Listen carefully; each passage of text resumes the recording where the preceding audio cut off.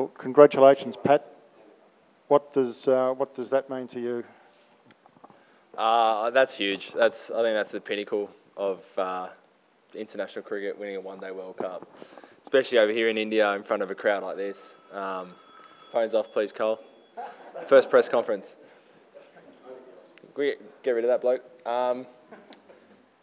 Yeah, that's huge. It's been a big year for everyone, but our cricket team's been to here in India, Ashes World Test Championship, and to top it off with this is just huge. And these are the moments that you'll remember for the rest of your life. So why is it the pinnacle? It's just every international team comes together. You only get a shot at it every 4 years. Even if you have a 10-year career, you might only get 2 chances at it. And it's just the whole cricket world stops for this World Cup, so it doesn't get any better. Yeah, much better. But you always spoke about the 2015 World Cup being like a highlight of your career. But to win a World Cup in India, at this stadium with so many people, and the silence you spoke about as well, like, can you just take us through that journey today, like from getting to the ground to now? Yeah, I mean, I always like to say I'm pretty relaxed, but I was a little bit nervous this morning. Just pacing around, waiting for it to kind of get started. Just seeing the sea of blue in the hotel, getting nearer the ground and just seeing the sea of blue making its way to the ground, all the cars parked with their selfie cameras out. You knew you were walking into something pretty special, and then to walk out, for the toss and just see 130,000 blue Indian shirts, it's an experience you'll never forget. So awesome day, and the good thing was they weren't too noisy for most of it. Pat, a couple of things. Now that it's run and won, what did you really think of the pitch? And B, what was behind the decision to bowl first, given how well it worked out? The pitch played pretty well, actually. It was quite slow and basically, no bounce. But I don't think the bounce was anything different to anywhere else in the tournament. Probably didn't spin as much as I thought it was. Yesterday it looked really dry, but it was quite firm today. So, the wicket was fine, really. And then, the toss, you're kind of umming and ahhing right up until the toss, really. But I thought, half a chance of the wicket getting better tonight. And, in a World Cup game, you can make a mistake bowling and it doesn't really matter too much. But if you make a mistake batting and you're under pressure, it can be fatal. So it just felt like it was the right time to go out and have a bowl. And just given how big a year it's been for you on so many fronts, how are you feeling, just, I suppose, emotionally, given the spectrum of emotions you felt this year? Yeah, at this moment, just incredibly proud, really, of the year we've had. I've obviously had a really big year. I know my family at home is watching. Just got a message from Dad saying, he's had a lot of 4 a.m. wake up, or not going to bed till 4 a.m. So he's as pumped as anything. You sacrifice a lot to play for Australia, and everyone in the team has, and we've spent a lot of this year away. But to be, we do it for these moments. And my wife and 2-year-olds probably asleep, hopefully asleep. But they're all pumped. They do the journey with us. So everyone's got their own story, but there's a lot of proud people out there in our team.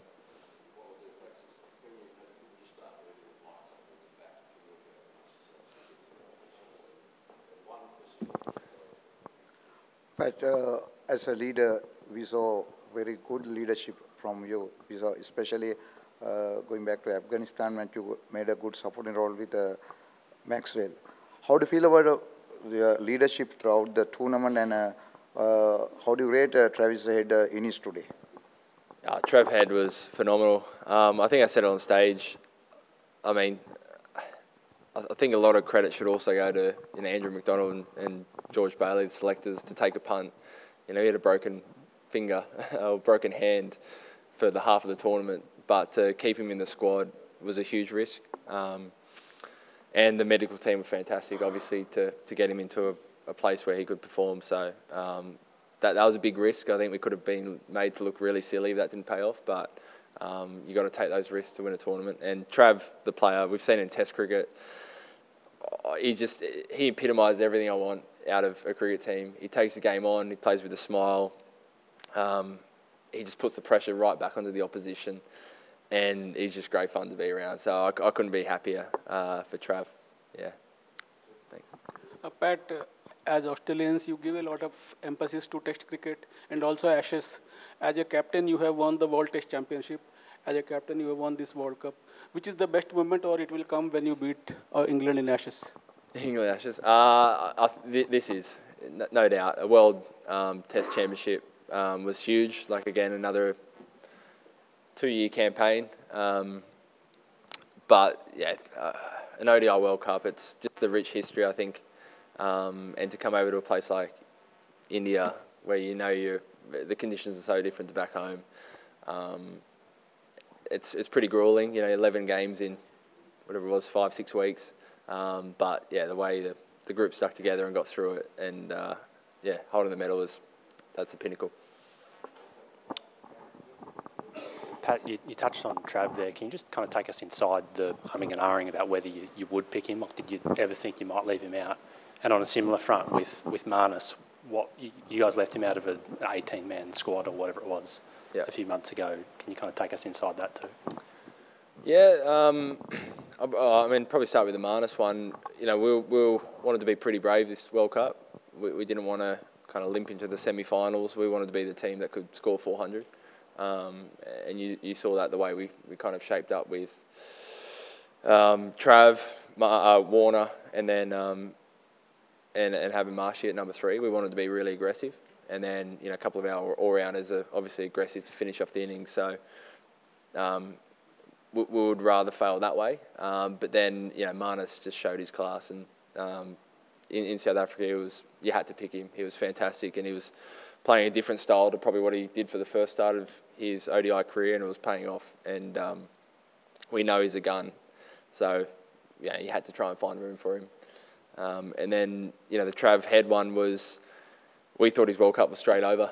It wasn't until I think it was about the next night afterwards where Ronnie came up to me. He's like, "Haven't slept all last night. I think we're going to keep him. We're going to take the risk.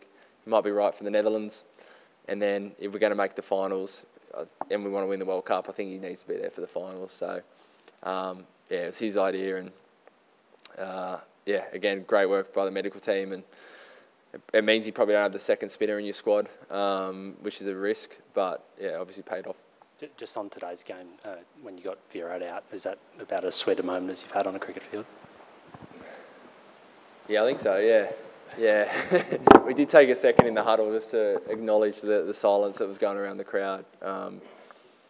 It just felt like it was one of those days where it was all made for him to score another 100 like he normally does, and that was satisfying. Pat, you'll remember you went to see Bruce Springsteen, I think, during the Ashes, right at the start of the summer, to prepare for one of the days of the Ashes. What was last night's preparation? Boss wasn't playing at Ahmedabad last night. What did we do last night? Very chilled. We had a team meeting, and then a few of the boys sat around, had dinner, and then played about half an hour of Call of Duty. That's about my limit, and then I hop off and let the real boys go and get a few wins. Pat, as a World Cup winning captain, what will be your suggestion to the men who matter about the format, about this format, the ODI format, the future of ODI format?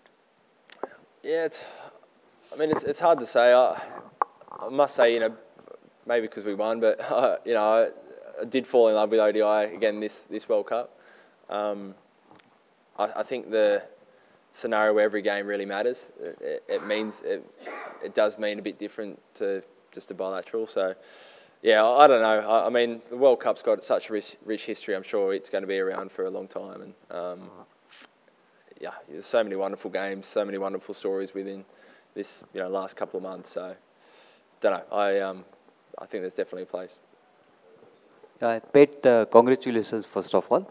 And when Alan Border won the first World Cup for Australia and India in 1987, the Australian players were not well versed with Indian spinner-friendly wickets. As of now, almost every Australian player is playing in IPL. So do you think that it helps to be very well acquainted with the nature and mood of the Indian wickets, especially the spinning-friendly wickets? Does it help? Yeah, it does help. I mean, in white ball cricket, you still don't get spinning wickets all that often, particularly in IPL. But for sure, it helps. I think I've said it a few times.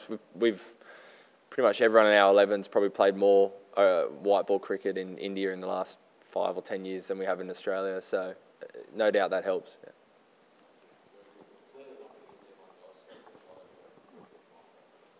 Pat, there's been a couple of years where Australia they had a really tough time and going through it, and yet you've come out, you won a World Test Championship, you now won a World Cup. Is it fair to say that Australia's back on the perch as the best side in the world? Yeah, I mean, I don't know, it's probably for others to judge that, but yeah, couldn't be prouder of the team for the last 2 years. We've had some tough series, but we've won some amazing series as well, and everyone stood up, and we feel like we've got a great red ball team, and the white ball team's won 2 trophies in the last few years, so it's things are looking pretty rosy. Yep. Captain, I just wanted to know the making of a champion team. You've been involved with this team for a long time. How has it been? How tough is it to go out there and do the job every time? Yeah, I mean, it's really tough because you're playing against the best teams in the world, and every team wants to achieve the same thing. So, it's really tough. I always keep saying about our team, we've got a lot of experience, and we've got many different characters, which is great. You want that in a team, but everyone buys in. Everyone does what the team needs. Everyone's there to look after each other, and I think that's something that's contributed to a few of our successes over the years. Yeah. Skipper, what was the thinking behind giving short spells to your bowlers, all 7 bowlers, except you who bowled 5 overs, 1 long spell? All other bowlers bowled either 1 over spell or 2 over spell. What was the thinking behind that? Yeah, it's, in say Test cricket, when you're trying to find a wicket, you might change some fielders and some bowling plans. Feels like in one-day cricket you don't have as many options, so we thought maybe the way to upset the rhythm rather than setting some wacky fields is to just go 1 over spells. So seemed to kind of take them an over to settle in, so we just kept going and tried pretty much everyone there for an over, and everyone did a great job, and it makes kind of sequencing in the back 10 overs a little bit easier as well when you've got plenty of resources to draw on.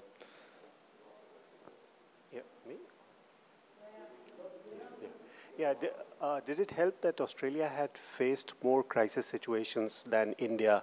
Did it help in conquering the fear of failure in the final? Hard to say. It's really hard to be standoffish in a final. But we made it really clear in the group we're all in on making sure we weren't the team that stood off today. We wanted to take the game on, play the way that got us to the final, and maybe that comes from playing other finals before, also maybe missing out on some other finals in different tournaments. But I can't speak for the opposition, but the group today was as confident going to finals as I've seen the team.